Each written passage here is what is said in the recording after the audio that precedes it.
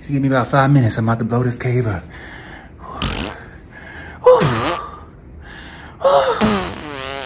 I shouldn't eat them beans.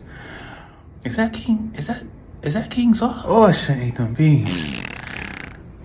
David, now's your chance. That's him, get him. Listen, God put this opportunity in your hands right now. You gotta use this. Wait, I got this. My king. David? Yes.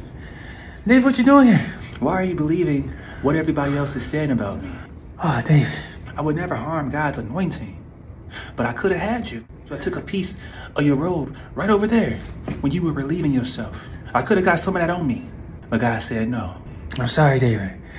David, I caused you so much harm. Yes, you have.